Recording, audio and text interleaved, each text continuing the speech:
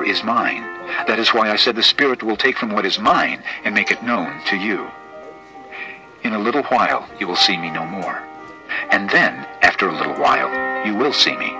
Some of his disciples said to one another, "What does he mean by saying, 'In a little while you will see me no more, and then after a little while you will see me, and because I am going to the Father?'" They kept asking, "What does he mean by a little while? We don't understand what he is saying." Jesus saw that they wanted to ask him about this, so he said to them, Are you asking one another what I meant when I said, 'In a little while you will see me no more, and then after a little while you will see me'? I tell you the truth. You will weep and mourn while the world rejoices. You will grieve, but your grief will turn to joy. A woman giving birth to a child has pain because her time has come, but when her baby is born, she forgets the anguish because of her joy that a child is born into the world. So with you.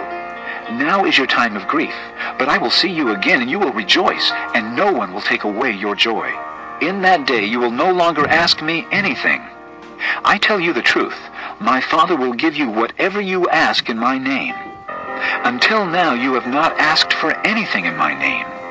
Ask, and you will receive, and your joy will be complete. Though I have been speaking figuratively, a time is coming when I will no longer use this kind of language, but will tell you plainly about my Father. In that day you will ask in my name. I am not saying that I will ask the Father on your behalf. No, the Father himself loves you because you have loved me and have believed that I came from God. I came from the Father and entered the world. Now I am leaving the world and going back to the Father." Then Jesus' disciples said, "Now you are speaking clearly and without figures of speech. Now we can see that you know all things and that you do not even need to have anyone ask you questions. This makes us believe that you came from God." "You believe at last," Jesus answered. "But a time is coming, and has come, when you will be scattered, each to his own home. You will leave me all alone. Yet I am not alone, for my Father is with me. I have told you these things, so that in me you may have peace. In this world you will have trouble, but take heart, I have overcome the world." Chapter 16. All this I have told you, so that you will not go astray. They will put you out of the synagogue. In fact, a time is coming when anyone who kills you will think he is offering a service to God. They will do such things because they have not known the Father or me. I have told you this, so that when the time comes you will remember that I warned you.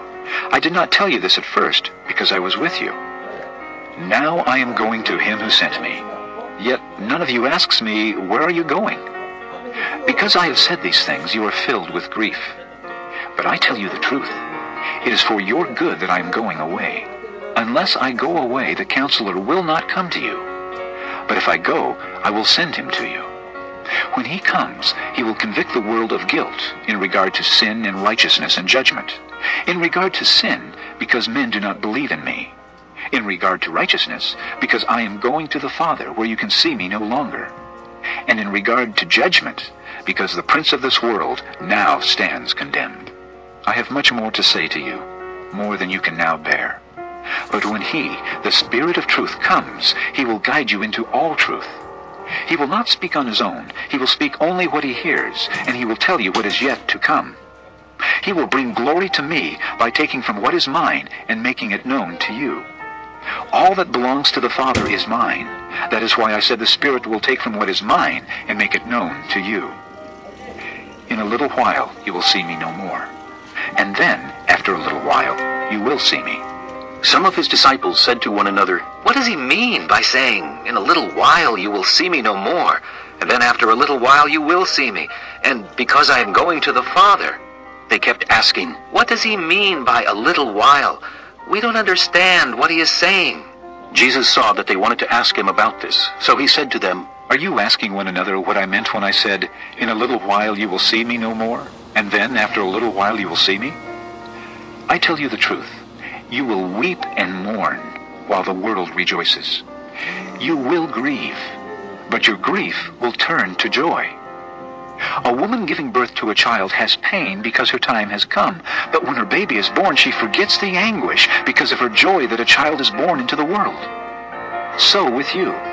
Now is your time of grief, but I will see you again, and you will rejoice, and no one will take away your joy.